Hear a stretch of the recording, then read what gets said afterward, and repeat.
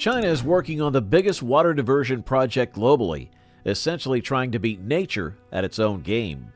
They're constructing tons of artificial canals, aqueducts, and tunnels that go through real mountains to bring fresh water to their dry industrial cities in the north. Let's dive into the details of China's South-to-North Water Diversion Project in this video. We'll talk about the cost, why they're doing it, how it impacts the environment, and whether it'll really help the Chinese people or not. Throughout history, China's geography has been both a good thing and a bit challenging. The Yangtze and Yellow Rivers, flowing from west to east, have made the eastern part of China a home for people for thousands of years. This land is great for living because of its fertile floodplains, allowing a growing Chinese population to thrive. Also, China's Yellow River Valley is like a massive, super important area for farming worldwide. It's huge and it's always being used for farming. But if you go to the north or way out west in China, it's either dry or full of mountains. The Taklamakan or Gobi deserts up north, or the tough, tall mountains of the Himalayas and Tibetan Plateau, these places are not good for farming, and not many people live there. So the northwest part of China has a lot of land, but not many people can live there, and you can't grow much food there either. Now, think of drawing a line on a map of China. This line splits the country into two parts. Furthermore, 94% of the people in China live to the east of this line. Imagine the capital city, Beijing, and the cities in the north around it have been like the heart of China for a really long time. People, farming, and business have always been buzzing there. Cities like Beijing in the north have been using groundwater to support their people for a long time. However, due to the growing need for water in urban and industrial areas, this limited water source got used up too much. Another problem is that the Gobi Desert nearby in China's Inner Mongolia Autonomous Region keeps getting bigger, causing more dust and sandstorms. This makes the situation even tougher for getting enough water. Every year, an area as big as 3,600 square kilometers, that's about twice the size of Luxembourg, turns into desert because of a process called desertification. Humans, through activities like cutting down trees, messing with the climate, and using up water from underground sources, are mostly to blame for this. Way back in the early 1950s, it was clear that northern China wouldn't have enough water for its people.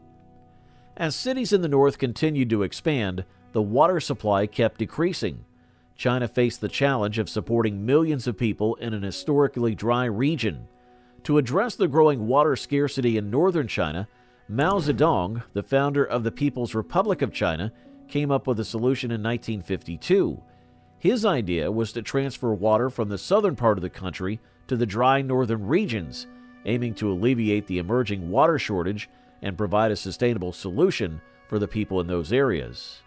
He once said that in the south we have a lot of water, but in the north there isn't much. If we can, it would be good to borrow a bit. Fast forward 50 years to 2002. Mao's idea got the green light from the State Council after lots of careful planning. They named it the South-to-North Water Transfer Project.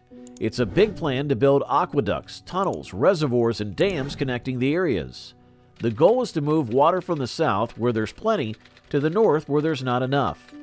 The project has three big canal systems: the eastern, central, and western routes. Let's start with the eastern route, which kicks off near Yangzhou City by a big branch of the Yangtze River. There's this huge old pumping station doing the heavy lifting, pumping water from the Yangtze onto the Jinghang Grand Canal, the longest human-made waterway ever. Then the water goes through an underground tunnel to reach the Yellow River.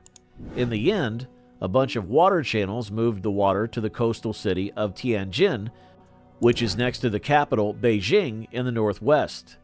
The whole length of the Eastern Route project is really long, more than 1,100 kilometers. They started building this route in 2002, hoping to bring fresh water by 2013. But because the construction got delayed many times, it took more than 4 extra years. By 2017, the fresh water finally got to Tianjin, bringing about 1 billion cubic meters of water each year. This water is a big help for around 10 million people in the city. The central route of the mega project faced greater challenges compared to the eastern route, as it lacked existing infrastructure for water diversion. Starting at the Danjiangkou Reservoir, the central route needed substantial construction, including elevating the dam by 15 meters. This elevation was crucial to enable the water to flow downstream towards the north. By raising the dam, the water level in the reservoir increased, eliminating the need for pumping stations to facilitate the smooth passage of water through canals and aqueducts. This complex engineering effort was essential for the successful implementation of the central route. Due to modifications made to the dam, over 300,000 residents in Hebei and Henan provinces were required to move elsewhere to make room for the canals and expanded reservoir. The central route, consisting of artificial canals and aqueducts, serves as a complex network of both elevated and subterranean water passages across the Chinese Central Plain. A noteworthy feature within the central route is the Shehe Aqueduct, which extends above the Shehe River for a distance exceeding 12 kilometers. This transformative project significantly impacted the lives of the affected population, necessitating their relocation to accommodate the extensive water infrastructure. The central route is like a big waterway that goes all the way to Beijing, the capital of China. It was built in 2014 and is more than 1,200 kilometers long. After it was done, about one-third of the water from the Han River started going through this route. This caused issues for many people who depended on the Han River for clean water.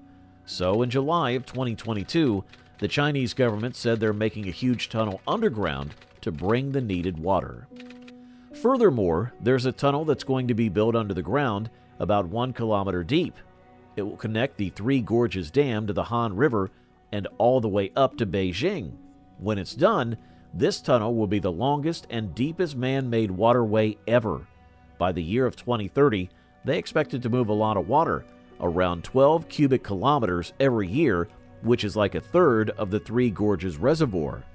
The western route, part of China's South-to-North Water Transfer Project, is still in the planning stage and is the most challenging to build among the three routes.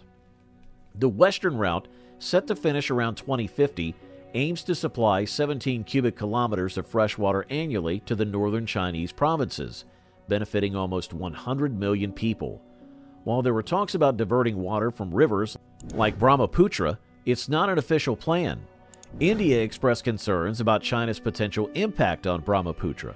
On the other hand, the South-North Water Transfer Project, despite being incomplete, already benefits 140 million Chinese citizens, but opinions vary among local and provincial governments. Some, like Sichuan and Hubei, oppose redirecting the Yangtze, fearing it affects water security. Meanwhile, Gansu and Qinghai believe the western route brings needed stability. However, environmentalists are worried about the project's impact on the natural rivers. As we wrap up, we want to hear from you. What are your thoughts on this ambitious project? Do you think it's the right solution to China's water challenges? Or are there better alternatives? Drop your opinions in the comments below and let's get a conversation flowing. If you enjoyed learning about mega infrastructure projects and want more insightful content, don't forget to hit that like button, subscribe to our channel, and ring that notification bell. Stay tuned for more engaging videos, and until next time, take care.